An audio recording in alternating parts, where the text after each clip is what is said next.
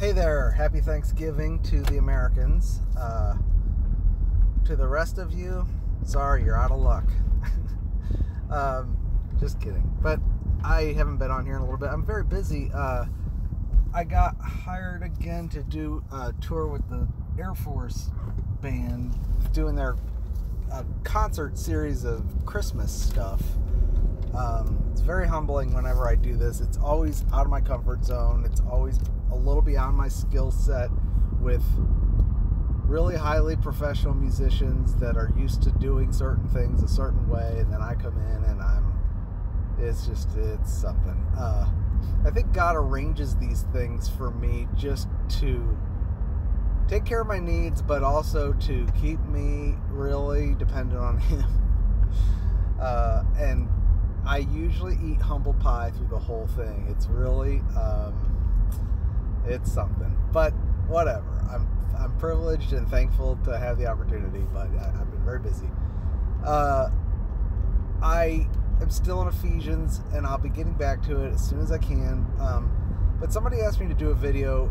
They're moving from one church to another, and their friends, well, they're really struggling with institutional church, and what they're really struggling with is their friends just don't understand their concerns. They can kind of see it, but they're like, you're just making a big deal about nothing, and it's about the gospel.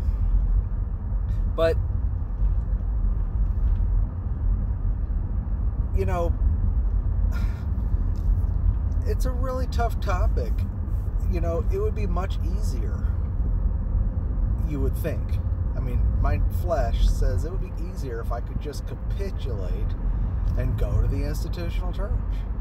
It would solve so many problems in my family and in my relationships with Christians and with, I mean, you know how it is if you are on the outside. You can't talk about it without sounding like you are just a complainer. You know, they don't understand. If they understood, they would be standing with you. If they were sensitive to the things that you're sensitive to, they would understand, but they're not. So, and in fact, the fact that you're sensitive to these things, and when you try to explain it, all you do is prove to them that you have a problem, because now you're articulating it, which proves that you're sensitive to it, and the sensitivity in their mind is the problem, because it proves you're negative, or it proves that, you can't do it. And you have to understand that to them and to us, being involved in the church is a virtue. It's a virtuous thing. So that's their virtue, and you not going for whatever reason is your failure, and any reason you don't go is negative. So if you feel like you are resigned that you're not going, you've also got to resign yourself that it's not going to be understood.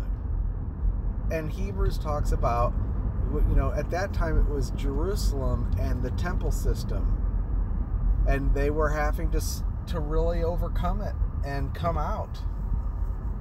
They could find no rest in the temple system. Jesus wasn't in the temple system, and they knew it, but all their relatives were there, and everything related to God seemed to be there, and it seemed to be the thing to do in order to be obedient, according to the scriptures even.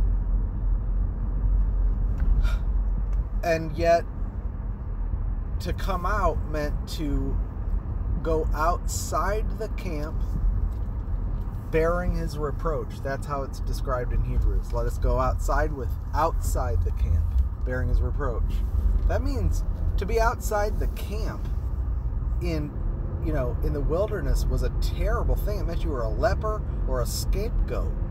You had the sin of the people on you, and you were out being burned, or you're a leper and you're not able to be received in the fellowship. And Jesus bore our sins outside the camp, which means there's no expectation of fellowship or acceptance. You're out.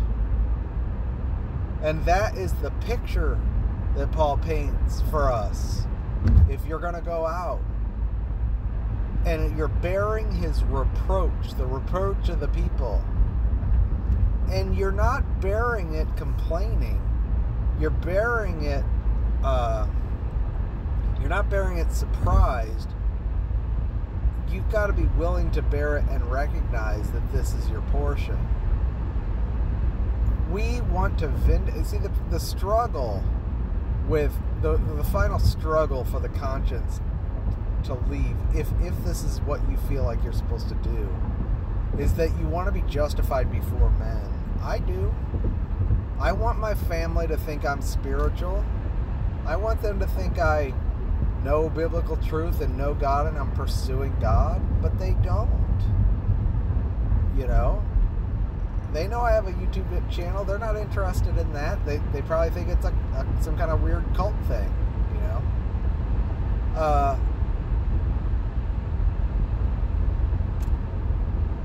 They're not going to understand that. To them, you're in disobedience. And there's not a thing you can say to change that. And if you feel that this is what you've got to do, you're going to have to accept it. And this is the hard thing, you know. We want to come out, and then we want to also prove we're right. And we're not right. That's not the point. We came out because we can't survive in the system. And in fact, we're weaker than everybody else. Everybody else is strong enough to survive it. But we were too weak to survive it. We didn't come out because we were victorious. We came out because we were defeated. We couldn't take the burden anymore. We couldn't bear up under the demand anymore. And we didn't come out because we were victorious. We came out because we could not, for some reason, receive the comforts of the Lord in that situation. And we had to come out. And we came out to a physician because we were sick. And we came out to, you know, our righteousness. This one, Jesus, who is our righteousness, because we're sinners. Because we failed, and because we're weak. Because we don't have the character to endure. You know, if you think about it, people who are in the institutional church and endure year after year after year and faithfully serve and faithfully go and faithfully endure, and they stay positive and they don't complain and they continue to give their all no matter what happens, and they're there, you know, whatever you think, on at least according to human character, they're better than us. I'll give them that. But I'm not here to build up that kind of righteousness. Again, I came out because I failed. Now, a lot of people will say, see, here's the thing. I agree that in the Bible, we're told that we're to assemble. And there clearly is a pattern with elders and deacons and coming together and having a Lord's table. And because of that, I sought for 20 years, not half-heartedly, but desperately, for the church where I could. I drove for hours. I looked at everything in my city. And I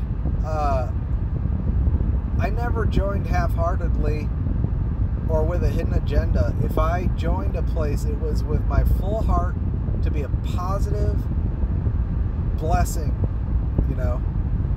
But that's part of the problem, was that I wanted to, you know, the Bible says if you can't do something, do all things, whatever you put your hand to, do it with your whole heart. And I couldn't do it half-heartedly. And the only way to survive is to do it half-heartedly. I know people who've been there for a long time, and the way they endure the sermons and the mix of law and grace is to so-called eat the hay and throw out the sticks and ignore what doesn't bother them. Well, the only way to do that is to be there only with half of your being. You can't give yourself fully to that, and they know it. And so they say, why do you take it so seriously? Well, I can't help it. That's who I am. And that's my weakness, and that is a problem. I wish I could take it not so seriously. I wish I could be more lighthearted. I wish I could just kind of relax and chill out, But when I'm engaged in something that's supposed to be spiritual, I want to engage with my spirit. And there is a block there because there's error. There's a spirit of error. And there's a mix of tares and wheat and unbelievers and false teaching and false doctrine and systems of error and winds of all kinds of crazy stuff.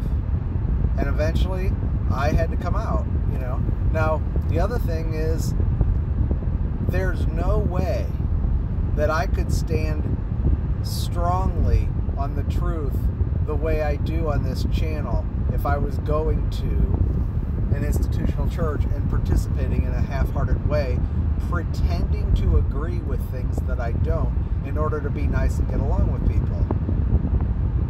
Because the way we deal with the way we minister is by the manifestation of the truth. We commend ourselves to every man's conscience, and we've renounced the hidden things, and we don't adulterate the word, and we're transparent. And the only way to do that is to be clear. And we can't do that if we are spiritually engaged in a lukewarm way, playing politics and religion. There's no way. And I did not become super clear on the truth until I came out. Now again, I'm not saying that coming out of the institutional church was a victory. It was defeat. My time in the institutional church was nothing but defeat. Nobody thought I was anything. I made a fool of myself everywhere I went because I could not survive those situations. I just couldn't do it. I couldn't do it socially, and I couldn't do it for a number of reasons. And the people who do it well can rightfully judge me and say, I can do it better. You didn't do it. You failed where I succeeded. Fine. But now I'm so glad that I'm out, because now I can see things I could never see before. About grace, about Paul's ministry, about the New Testament ministry, about the Spirit and life, about what is the church, about the dispensation of the grace of God for the Gentiles, all the things that I talk about, There's no way I could have seen all that stuff clearly while I was still confounded in religion. You have to stand apart from that system and be on clear ground. Now, we still need fellowship, though. And YouTube is as toxic, if not more toxic, than the institutional church. But we've met people. The walls is not the end-all, be-all of fellowship. The comments on walls is not the fellowship. I mean, it's nice. And I treasure on my wall, I do see really good, healthy comments and engagement. But eventually you end up pairing up with people and knowing people and emailing people and then, chatting with people, and you got little groups. I can't do that with everybody, but I've got my circles, and those people have their circles, and it goes on. And hopefully people are engaging in that way. We do need that fellowship. And somebody said, well, that's just virtual. You need to be in contact with people physically, because if you were to die, none of those people, or be sick, none of those people would be in your hospital. And I'm like, well, none of the institutional churches I ever went to, any of those people would be at the hospital if I got sick. None of them. I mean, anytime I disappeared from a church or got kicked out or had to leave, nobody came looking for me. But I guarantee that if something happened to me and I was off, YouTube for a while or off the chat, these people would come find me. They would find a way, even though it's virtual. What I have through this is more real than anything I've ever had in terms of fellowship in the institutional churches. I've never had any real fellowship in an institutional church, ever. It's all been fake. It's all been fake. And that's sad. I do believe that there are places where you can have fellowship, but I have not found it. And I've met a lot of people who have had the same struggle. You know, we're living in the time of apostasy. And if you're sitting, listening to message after message that's a mix of truth and error, then chances are you're sitting amongst a group of people that's a mix of weeds, tares, and wheat, you know, sheep and wolves. And there's no fellowship in that. I did a message in John about don't talk to me about love until Judas is in the room. You know, when we were in John 13, Jesus didn't really start speaking the truth, opening up the mysteries in John 14 through 17 until Judas had left.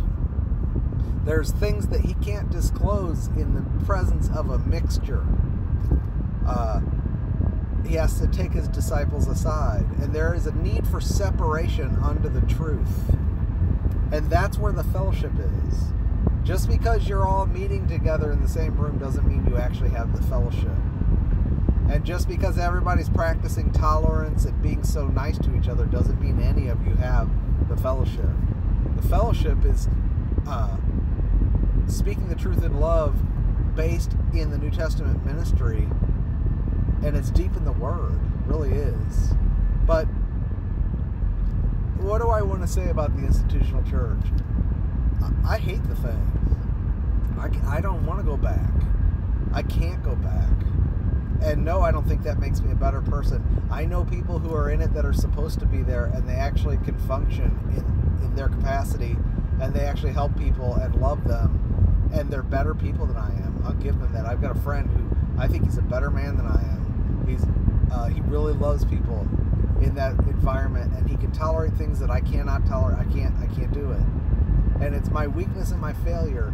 And yet, through my weakness and failure, I've run to Jesus, and he's given me something better than a better version of myself. He's given me something better than helping me succeed in that area where I failed. Instead, he took me into his arms and just started pouring out truth, you know? And he's using me in a different way. And that's what he's doing with this YouTube community and the Grace community. He's allowing us to speak about things that you're not hearing in an institutional church. And if we were in the institutional churches, we would not be able to be used in this way. There's no way we could speak this clearly. So you can't have them both, you know.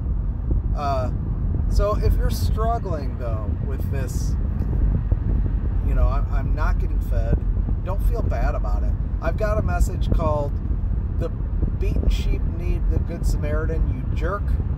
I'll try to find a link for it and stick it in the description. And another one called "Shepherd, Where Do You Make Your Flock Lie Down?" I think that one's a good one. I'm really tired. I don't feel like I did justice. I promised this person I would do a message, and I don't know what to say about it. We can't say that we're superior because we're not in the institutional church. All I could say is I was starving in the institutional church. I never found fellowship. I never found anything pure there, and I was not clear about the truth, and I couldn't see the truth clearly, and I couldn't find the comforts of God there. And when I came out, I had to go outside the camp bearing his reproach, and I don't expect that anybody who's in the institutional church can really understand why I'm not in it, and I'm no longer trying to convince anybody why they need to come out. If they don't feel it, then they're fine. Leave them alone. And don't expect them to understand why you feel differently.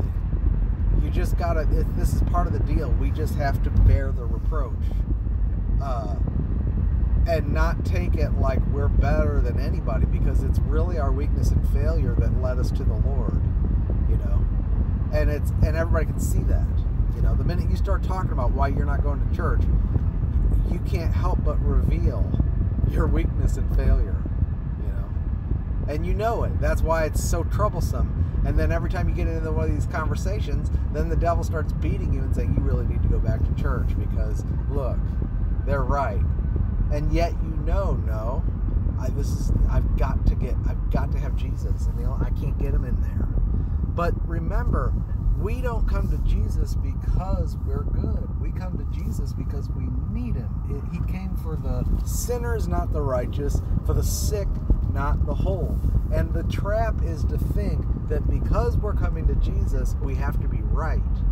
And because we're the ones coming to Jesus, we have to be well.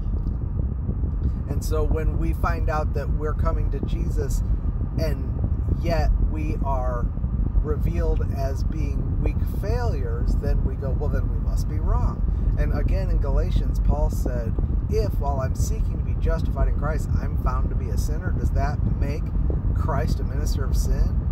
And what he's saying is, just because the process reveals that I'm a sinner doesn't mean that the process is wrong. Coming to Christ is the answer, you know. If you want to have the fruit of the Spirit and the goodness of God in your life, and you really want Christ, then you need to meet him where you can find him. And for many of us, that is not in the institutional church. Period. And ultimately, nobody has the right to judge you for that. Just like you don't have the right to judge them for being in the institutional church. Everybody needs to be under the Lord. But we can't say that no one needs fellowship and that there is no such thing as the church or elders or deacons or order. But we have to admit that the church today doesn't look anything like the New Testament, you know. Where's the meeting according to 1 Corinthians 14, where when you come together, each one has. One has a psalm, one has a prophecy, one has exhortation. Let each one prophesy one by one. Everyone speaking for the edification of the body of Christ. Where's that? Where's this practice of one man speaking while everybody is passive and listening? That didn't arrive until about the 3rd century AD. So the practice of the present Christianity is a deviation from the New Testament scriptures. So if you try to use the New Testament to say that you have to go down to the what we call the church, the institution, and try to, well, the problem with that is that the New Testament church and the institution are not the same thing. What we do have, though, is the ministry of the word and the fellowship. And you go where you can find fellowship in the truth. You know, where can you find the truth, the rightly divided word, nourishment, Christ revealed, and then fellowship that results? And if you can find that, whether it's so-called virtual in the 21st century, where you're talking to people all over the world, maybe not physically present, but with each other in spirit. You know, Paul said he was in prison, and he said, yet even though I'm not with you in the flesh, yet I'm with you in the spirit, beholding your order and the steadfastness of your faith in Christ. How could he do that? There's a reality of the fellowship in the spirit that transcends space and time.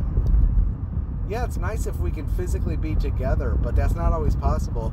And we live in the 21st century, and we need to allow for the time we live in. You know, the technology has evolved, the way people interact has evolved, and we don't all have to be in the same room to be the reality of the church. You know, the question is, when you hear the word properly opened up, do you submit to it? You know, a lot of people think they're submitting to a pastor because they obey the guy at their institutional church, but disobey the word and fight against the gospel when it's preached properly and argue against the truth. Well, what are they doing? They are disobeying God's authorities, and they're actually disobeying elders. You know, Even though they think they're obedient churchgoers, when they get on YouTube, they fight and argue against actual people who are functioning as elders in the church. Not by title, but by function. So can you recognize the reality, or do you have to have a system? A facade, you know? We want the reality. So, anyway, what else can I say? I'm going to go home and go to sleep. Maybe I'll post this, and maybe this will just start a conversation, you know? I hope you guys are all doing well, and have a good evening. Take care.